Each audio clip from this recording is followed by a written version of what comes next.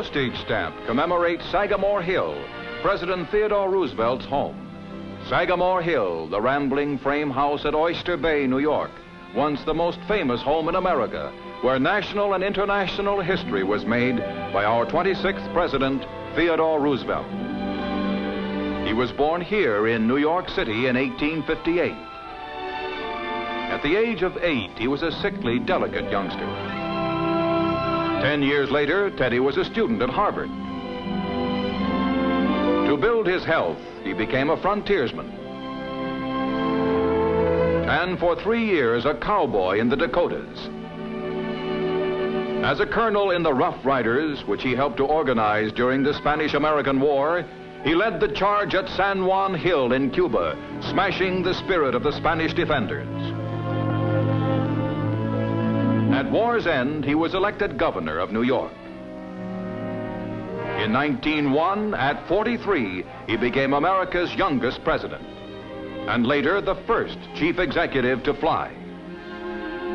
With a patriotic passion, he dynamically championed the American way. Now, from the most complete library of news films in the world, come unforgettable motion pictures of his later life. A month after leaving office, Teddy was on the high seas, bound for Africa and the big game that stalks the dark continent. He spent 10 months among the natives on a dangerous jungle safari. Returning home, he found Europe drifting toward World War I. When America entered, he hurried to the White House to pledge his support to President Wilson in the critical days that lay ahead. Americans everywhere across the country joined in exciting, spontaneous tributes to the Stars and Stripes. The former president, tirelessly calling the nation to arms, toured the country. At giant Liberty Loan rallies, he pleaded for every American support and was joined by the immortal French actress Sarah Bernhardt, fiery and vigorous at 72. But the old soldier, shown here visiting the famous Rainbow Division in training, wanted to do more. He volunteered to raise a division of his own and serve as its commander in Europe. The offer, however, could not be accepted. He received his setback graciously, continuing to tour American camps, stirring the troops that turned out by the hundreds of thousands to hear his voice.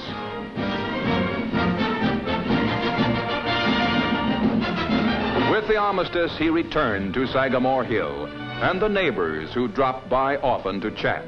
Teddy was never too busy to talk with them. From one of those talks, now being re-recorded from an old phonograph cylinder, you will hear the only record of Theodore Roosevelt's voice believed in existence. The soundtrack is at left, an actual photograph of his voice. Listen.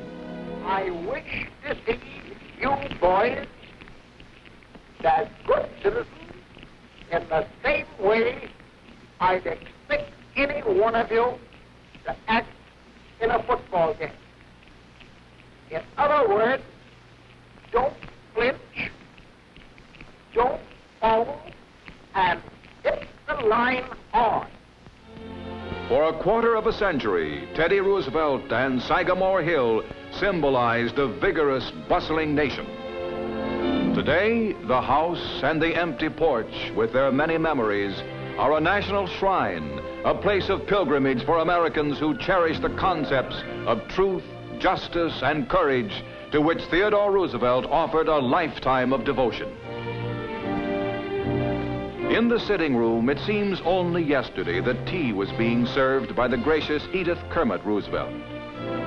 The nursery, like all nurseries, remains cluttered with the toys of the late president's 4 sons and 2 daughters. There are teddy bears, of course, for the toy was named after the popular Teddy with his official blessings. To the dining room downstairs came leaders of state during the 7 years that Sagamore Hill served as America's summer White House. The silk bedspread was a gift from the Empress of China. And here is Teddy's shaving stand with brush and mug. The trophy room, his favorite room, the mounting board for the trophies of hunting expeditions and mementos of his strenuous life. Theodore Roosevelt, one of the most versatile men ever to become president, surveys the fruits of a lifetime of rich adventure and the amazing assortment of gifts showered on him by admirers the world over. Here, too, draped over the axle of his plane, is the flag from the grave of his youngest son, Quentin, killed in France in 1918.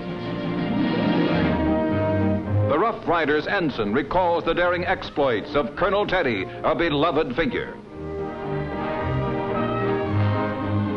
His many trophies attest to his matchless marksmanship as a big game hunter. Off the trophy room is the library, stocked with the books Teddy read unceasingly or wrote himself, and where he worked while at Sagamore Hill.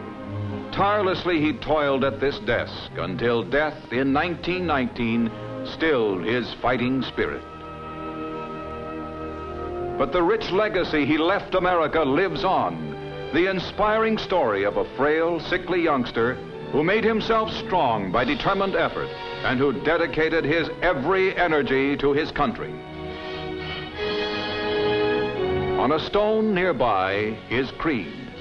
Keep your eyes on the stars and keep your feet on the ground. The qualities of Theodore Roosevelt are the qualities which preserve our nation. Love for people, faith in life, and above all, love of country.